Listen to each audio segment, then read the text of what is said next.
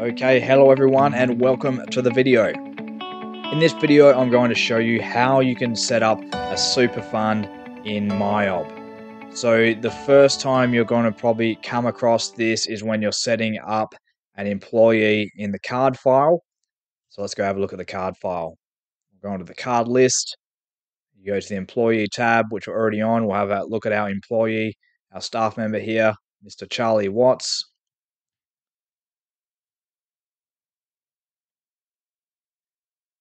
Now, when you're in the superannuation section underneath the payroll details tab, you need to set up the super fund here. You have an option of doing an easy add, which is fine just to get it in there for now, but it won't set up the USI number that is required to do the super stream.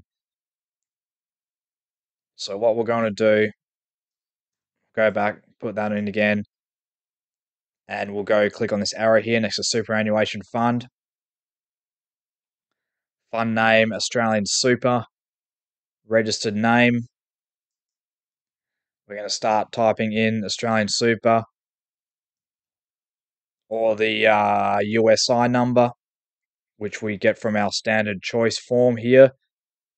This is our superannuation standard choice form that we give to the employee to fill out when they start up.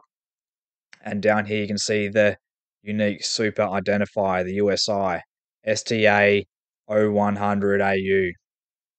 So we can type in Australian Super or we can type in the USI. The USI is more accurate because there'll be no mistakes with that. So we've got Australian Super here, STA 0100AU. Let's go have a look again at the Super Standard Choice form to check that, STA 0100AU. So we're happy with that. Fund ABN comes up automatically. Employer membership number, this isn't used so much these days. So this is good enough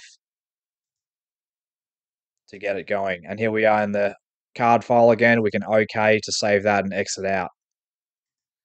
Pretty simple. The other way of doing it is if you don't want to go directly through the card file, you can go lists, superannuation funds, and then here you'll have a list of all your super funds, and you can click into the applicable one, add the settings in here, and then you can come over here and sign up for the super stream as well.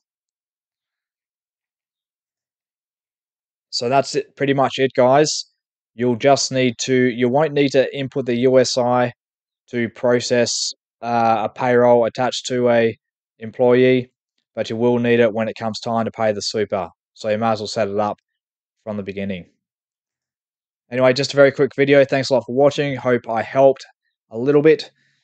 If you want to book in a training session, we specialize in accounting software. You can go to the link in the description. Hit us up there. We can come out to your office. We can do online training. It can be a totally tailored session depending on what you need to get up to speed on. Other than that, thanks a lot for watching. We'll catch you later.